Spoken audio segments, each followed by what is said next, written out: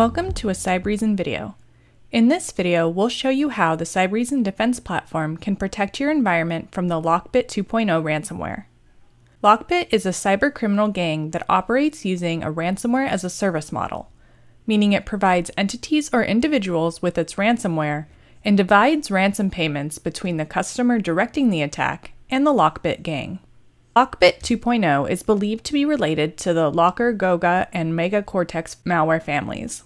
It shares common tactics, techniques, and procedures with these malicious attacks, particularly the ability to propagate automatically to new targets, being used in targeted attacks rather than just spamming or attacking organizations indiscriminately, and the underlying tools it relies on, such as Windows PowerShell and server message block. Luckily, the Cybereason defense platform's anti-ransom module can protect your environment against the LockBit 2.0 strand of ransomware. To demonstrate this, let's first see what happens when the ransomware is executed on a machine with the Cybereason anti-ransomware module prevention mode off. We can see the ransomware encrypted files and added the extension LockBit. We also see a ransom note.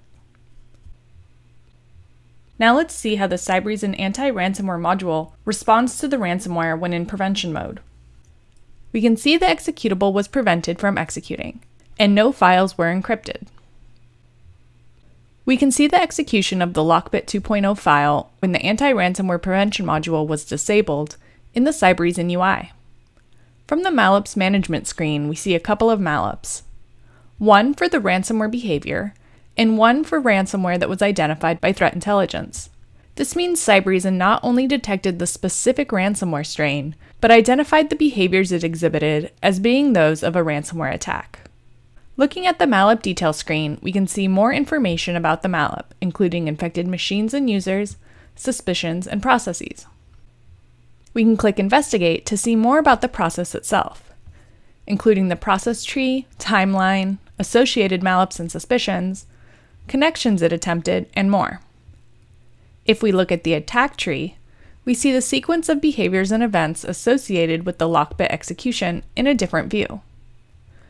For example, we can see the command line it executed, tried using VSSadmin and WMI to delete shadow copies, and BCDedit to prevent it from backing up the files.